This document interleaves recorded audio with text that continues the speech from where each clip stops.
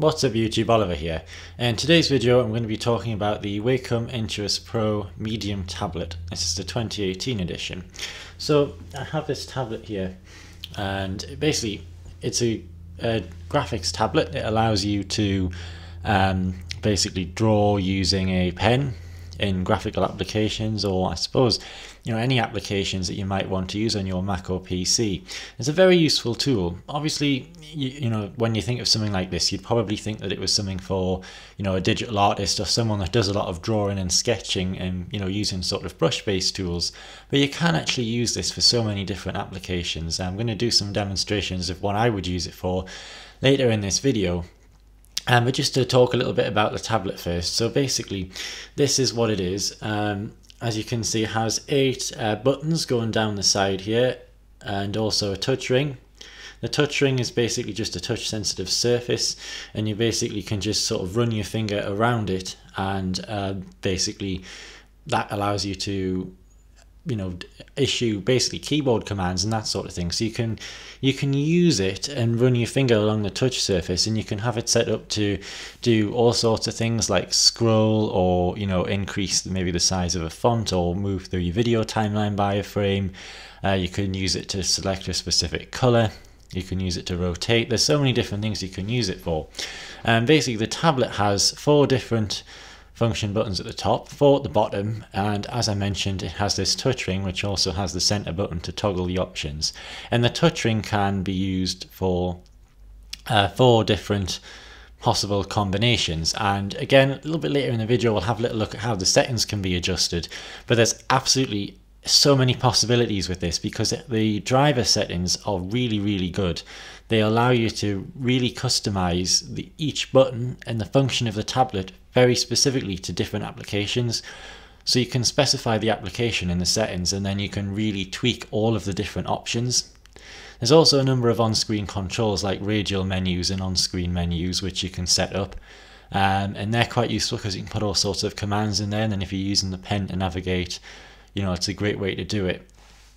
One thing to be aware of, basically the tablet can work, and it also works as a trackpad basically instead of a mouse. The difference with a graphics tablet is that it maps absolute to the screen, whereas a mouse is relative. So what that means is the corners of the trackpad are basically the corners of your computer monitor. So when you put the pen in this corner, it would literally be in that corner of the computer screen, unlike with a mouse where you have to kind of drag it around the desk all the time.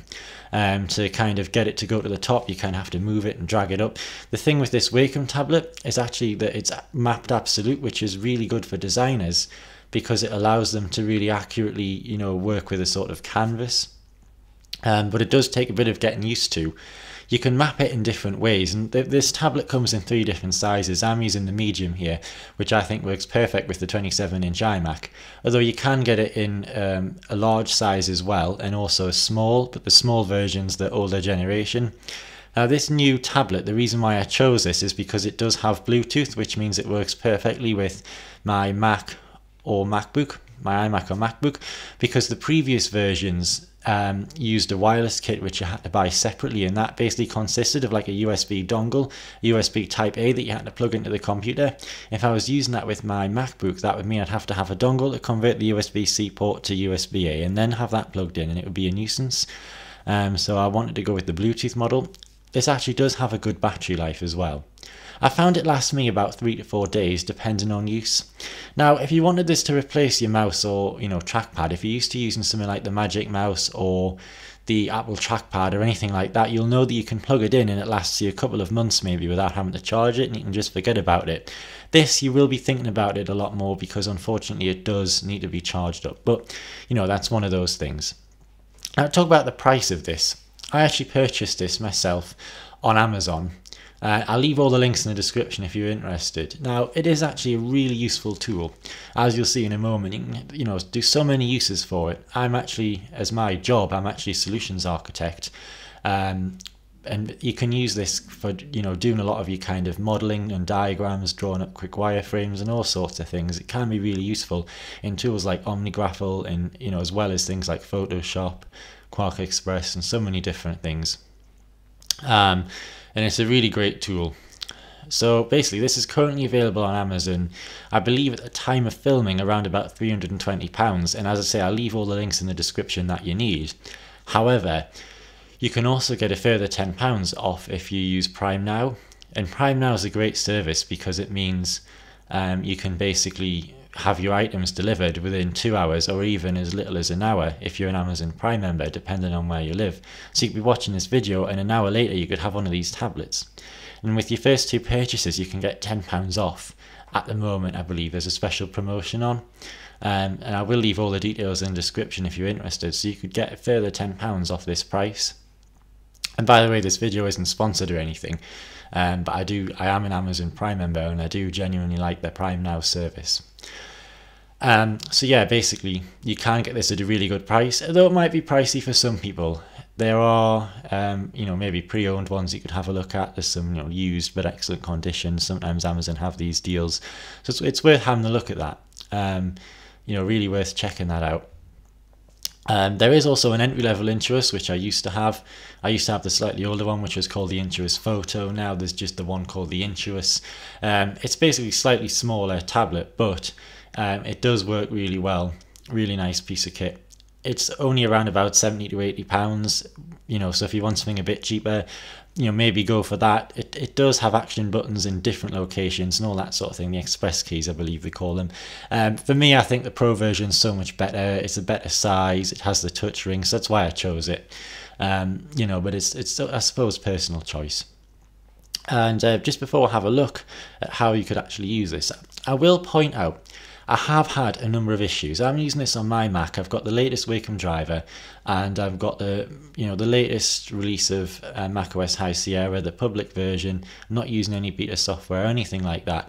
And I've noticed that I have had a few issues. The driver is very temperamental sometimes, and it's worth pointing that out. When you're paying like £300 for a professional tool, you expect that it's going to work really well. And I will point out, because I like to be honest, at least at the moment, there's some issues with the driver. I use a tool called Sketch sometimes. It's an application for doing sort of UX wireframing and all that kind of thing. I've been using that a little bit, and unfortunately this Wacom tablet doesn't work with it. For whatever reason, I don't know, there's an issue with the driver, and I did do some posts on some forums.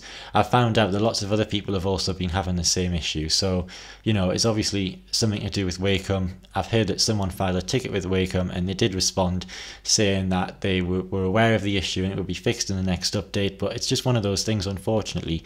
I have also had a lot of problems with it losing connection and it just constantly dropping out. Sometimes if the driver crashes, you've got to either log out and log back in or completely restart your computer to get the driver to reload. It has a few bugs. I mean, generally, I would say about maybe 90% of the time it works fine, and when it works, it's perfect. Really useful tool, but there are a few bugs. Just one of those things. I'll just show you a couple of other things. So basically you get the pen with it. Now this is a 8K pen, gets 8,000 levels of pressure sensitivity. Now in some applications it's not, that they don't have the compatibility with being able to tell the sort of different levels of pressure, but something like Photoshop where you're using a brush tool, perfect. Now I'm also a photographer. I take pictures when I go out and about, a lot of nature pictures and things with my DSLR camera. You can check some of them out on Instagram if you want. My links will also be down in the description. But basically I use this so much for touching up my photos, because you can create a custom brush, and then you can basically set it so that what it does is it's got the transfer opacity is set to pen pressure, and then you can use layer masks to kind of just paint adjustments on really lightly and subtly, and then you can press hard to apply more. Really useful tool. But basically that's the pen, and it comes with this stand, so you can either have it lying flat or you can have it kind of upright in the stand, however you want that to be on your desk. It is a good quality stand. It's made of a decent material, and you can twist it to open it up, and basically all of your spare nibs are inside there. So that basically you get like 8 different spare nibs for the pen. They all come in there, which is great. And it does have a really good quality feel. Obviously even the pen itself has basically like 4 different buttons, I guess you could say. The click of the pen tip is a button. There's 2 buttons on here, and then you've also got the eraser, which is a button, and the eraser is pressure sensitive as well as the pen, so it's a really useful tool. Now you can configure this because the express keys, like I said before, can be configured for any application. So it's a really useful way to be able to use this. But yeah, enough of me talking about how useful it actually is. Let me show you some of my uses for this tool. Okay, so basically this is the tablet. I've tried to set this angle up as best as I can so that you can actually see what I'm doing while I'm actually using it on the computer as well. But basically, as I was mentioning before, what happens is wherever you tap the stylus, that's where the pen would appear in the screen, and then you've got your 8 function buttons and your touch ring. So I'm going to just show you, I'm going to try and keep this fairly concise because I could go on, but I wanted this video to kind of be a reasonable length, how I'll use a Wacom tablet in various applications. But if you want to see a more detailed tutorial on specific applications, please do leave a comment and I will let you know. Well, first you have a quick look in the system preferences, and I'll show you how you can configure your tablet. So if we go to Wacom tablet settings here, it tells you, Intuos Pro M, and then all your tools are down here. You can buy additional types of pens and all sorts, but you click on those. So for example, if I go to touch, you can see I've got different settings for Safari and Launchpad, and then functions are all your buttons, which I've configured a little bit more. So for example, I've got Photoshop open at the moment. If I go to Photoshop, you can see that I have different buttons for things. So for example, the 4th key down here is a step backward, and so on. And the touch ring is configured to do things like brush size, which is amazing, rotate, scroll, etc. And then you can also choose how you want your display mapped, and then you can also, these are all your on-screen panels. So you can have your radial menu, which you can have as many of these as you want by doing plus and minus, and then you can have all these different things come up, and various different settings. So basically we will have a little look at that right now. Okay, so I'll show you how I might do something in Photoshop. So this is a photograph that I took of this cow that was in a field in Northumberland, and basically if I want to go ahead and make some changes to that, what I would usually do, because I try and be non-destructive with my editing, is I would create some sort of layer mask. So you can quite easily go down here. Let's create an adjustment layer. What I'd like to do is I'd like to add a bit more brightness into the cow's face, just so I can see its eyes a bit more, because it was getting late in the day and it's a bit of a sunset, and I think the front end of the cow, you can't really see its facial features, so I'm going to just brighten that up a little bit. So let's just add a brightness contrast adjustment. And basically this creates the new layer. You make all your adjustments, and obviously you can see that it's going to affect the entire image, which is not what we want, but let's just adjust it for now so that it's optimum for the cow's face. To make the colours kind of have quite a good contrast. So say I'm happy with that, we can straight away firstly see the difference between without and with, because the cow's face is much easier to kind of see. So what we're going to do is we're going to come into the layer mask, and the way layer masks work is anything that's black you can't see, anything that's white you can. And we're going to just fill that by going to edit and fill with black, and click OK, and then you can see the changes have disappeared. I'm then going to come to my brush tool, and let's have a look at my brush settings here. So I would normally go to something like transfer, and I would make sure that my opacity, jitter and flow jitter were set to pen pressure with minimum 0%. You can look at your shape dynamics, you can adjust the whether you want it to be a hard brush, a soft brush, all that sort of thing, the roundness. Let's go to smoothing, brush tip shape. Let's bring the hardness down because I like it to be a fairly soft brush. So we'll go with this. And basically when you just paint over, you want to be painting with white, and then that will basically bring some of the brightness back, and it's all pressure sensitive. And you can basically use the touch ring here to set it to brush size, and then if I want to make the brush larger, I just use my finger, or smaller. Really nice way of quickly adjusting the size. And if I press hard to bring some of that in, and you sometimes have got to press fairly hard because it's it's a nice soft brush and so on, you can kind of just bring subtle bits of brightness, nothing much, over the cow's face, brighten up some of that hair and make sure you can see the eyes a bit better, and you know, its nose, bring a bit of shine.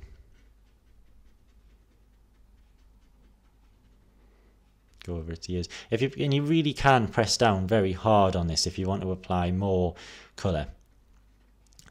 And if there's a bit there where, for example, I accidentally went over it a bit too much, you can flip the colours so that you're painting with black and then just paint back over to kind of undo.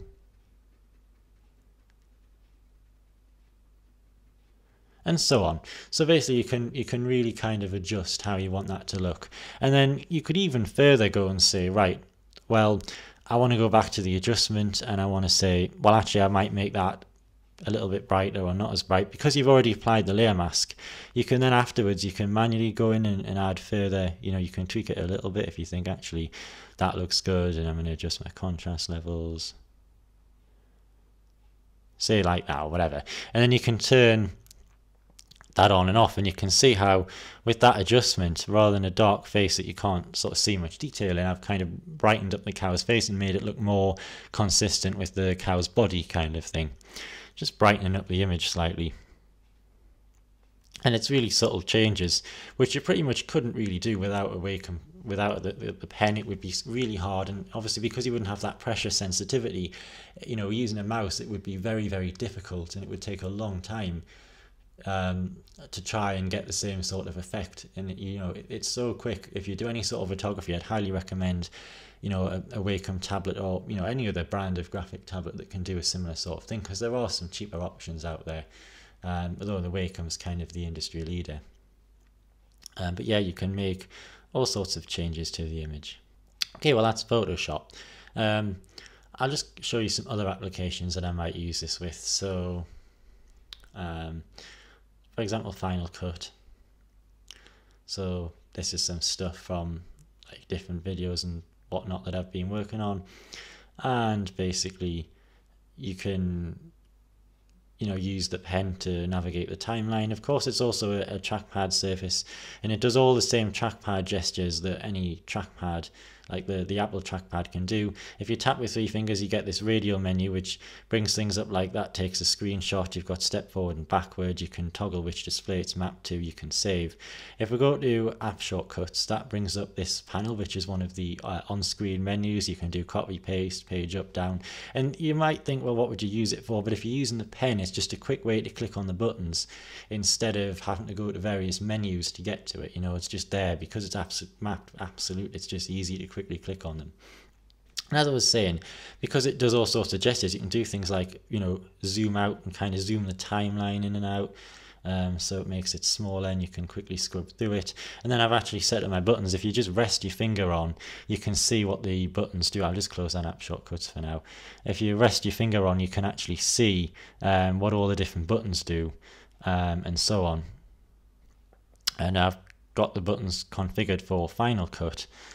Well, it should be configured. This is one of the only things, right?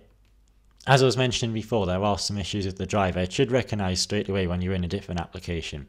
Now I'm in Final Cut, my buttons should be configured differently, and they are not. Sometimes it takes a little while. I'll see if I can get this to work.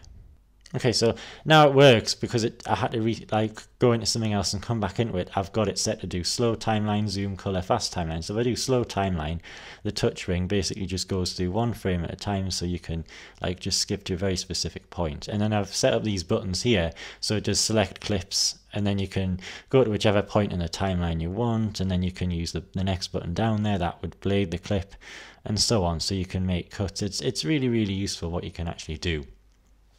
You know, great tool. You can do so much with it. Even for something like video editing, you might not think, but you can really easily work with timelines. You know, really nice functionality there. Now, this is Quark Express, as I made a video about previously, but you can also use it for things. So for example, this is just something I was making about different maneuvers that you would do in a driving test.